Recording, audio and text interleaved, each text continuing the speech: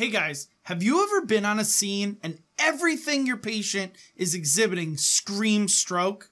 You ask all the right questions, you do an amazing neuro exam, and you are convinced enough to call it in as a stroke alert and start to transport. Then, just as you arrive at the ER, your patient's symptoms suddenly disappear. Their mentation returns, and you walk into the ER going, I swear they are having a stroke. Well, they were, and they might again. Today we're talking about the TIA, aka the mini stroke, so let's get started. When someone has a stroke, it can be caused by either a blockage of a blood vessel inside the brain, these are called ischemic strokes, or a blood vessel inside the brain has ruptured and causes what is called a hemorrhagic stroke. A TIA, or more properly named a Transient Ischemic Attack, is a form of ischemic stroke, meaning that something blocks a blood vessel inside the brain, decreasing or limiting blood flow to the portions of the brain.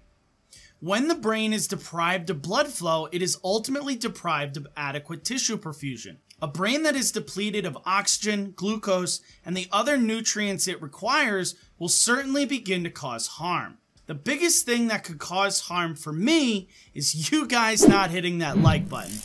I'm sorry guys, I had to walk you into that one. But really, do me a favor and go hit it. The main difference between a TIA and a CVA, or cerebrovascular accident, is the length and severity of the blockage. When a piece of loose plaque finds its way into the brain and lodges itself, the signs and symptoms of a stroke begin. In a TIA, this blockage typically lasts only a short time, seconds, minutes, maybe only a few hours, but never more than 24 hours. However, in a full ischemic CVA, the clot does not unblock itself. It must be removed by either drugs or surgery. The longer the brain is without perfusion, the more brain tissue infarcts or dies, thus causing debilitating residual effects of the stroke. In a TIA, the blockage is not long enough to cause any permanent neurological deficits. The nice thing about a TIA is they will present like any other ischemic stroke. So be on point and thorough in your neuro exam.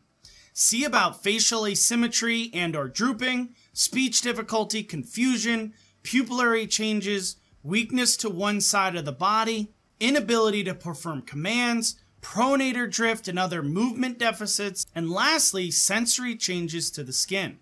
The more thorough your neuro exam, the better.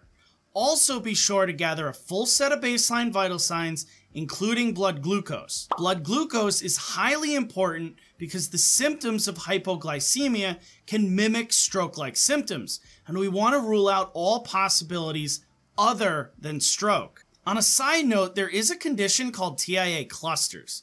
This is when multiple TIAs happen right after another. Many of these clusters are small clots that get stuck, cause symptoms, and then free themselves in rapid succession. I can say personally, I've never seen this type of TIA, but in theory, it's possible that you could see your patient in and out of their stroke-like symptoms multiple times while within your care. If you guys have witnessed these, please let me know in the comments and just describe how it was. I'd really like to hear about it.